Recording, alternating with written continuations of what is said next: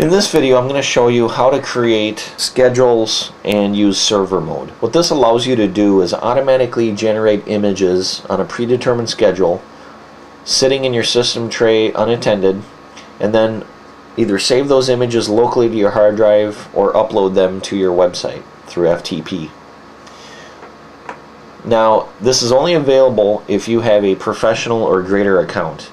If you are a standard or free user, this is not available to you. If you do have the proper account status, you just go up to server mode and you click modify schedule. If you have any already pre-designed, they will list in this area. To create a new one, you just click design and add a new map.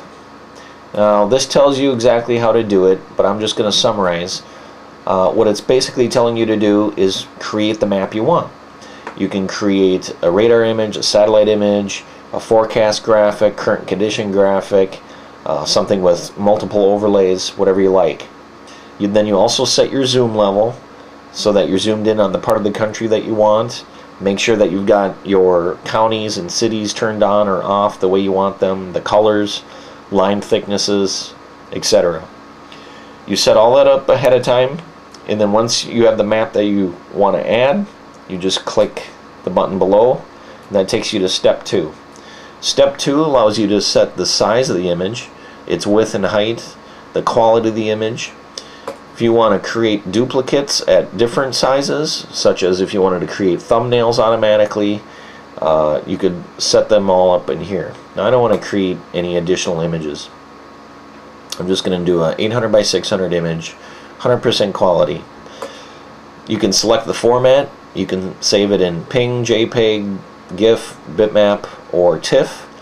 I suggest you use PNG. That is going to be probably your smallest file size with the best quality.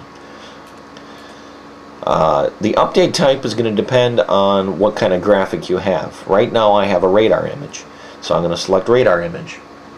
If I wanted to do a loop of radar, I would select radar loop. If you wanted to do a radar loop, you would probably use GIF and then select radar loop, and then in the next field you would select how many images in that loop. If you select 10, for example, it will save 10 images, and as a new image is created, the previous images are renamed so that you constantly have the last 10 most recent images. Then you select a file name. I'm just going to call it radar.gif. If it's a loop, it will append that with underscore loop and a number. You can select if you want a companion text file saved with this, and what that'll do is that'll save things like the what's in the label, next ride radar updated at 10:32. You can save a world file for the map so that the edges of the map are saved in a file, so that if you wanted to import it into a GIS program, it could be calibrated to fit on there. And you can also zip up the files before they're uploaded. Once you're done with your settings, you hit the button for the next step, and here you can either select to save those to your hard drive, and if you do that, then you select the save to button and you find where you want to save those files, or you can uncheck that and you can save to an FTP location. This information you'll have to find out from your ISP or your website host, but it's probably something like blahblah.com. Your directory is probably public_HTML. Remember that you should put leading and trailing slashes in this field.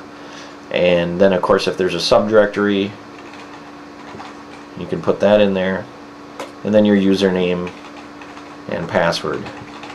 Now if this information is incorrect and you hit finish, it will tell you that the FTP failed. If it did not fail, it will just go ahead and come up with this screen. And this gives you a rundown of all of the items that you have scheduled. If you want to delete these items, you select them and hit the delete button, and that'll delete it for you.